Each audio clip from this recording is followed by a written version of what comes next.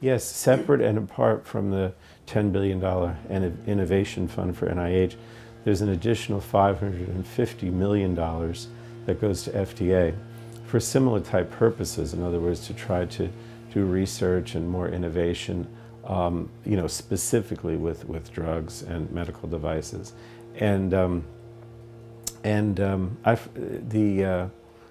I mean, that's important because, again, the FDA has also had cuts. With sequestration, almost everything has been cut across the board the last few years.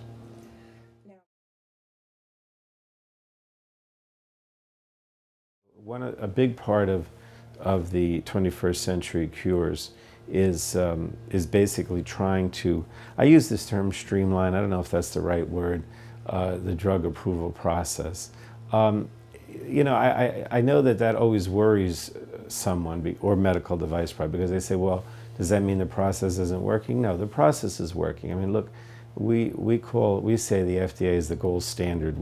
I was at the European Union about a month ago, talking to the equivalent of the FDA in the European Union in Brussels.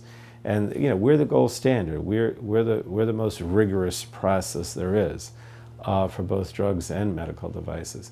And I think that there have been some, there are ways that maybe you can streamline that without limiting effectiveness. For example, when I talked about ALS, the ALS walk here in Long Branch a few weeks ago, a lot of what they were talking about was if there's some ways to do clinical trials in a little more expedited fashion. Well, they, of course, would like to see more clinical trials as well. And I think that can be done without affecting the gold standard, so to speak.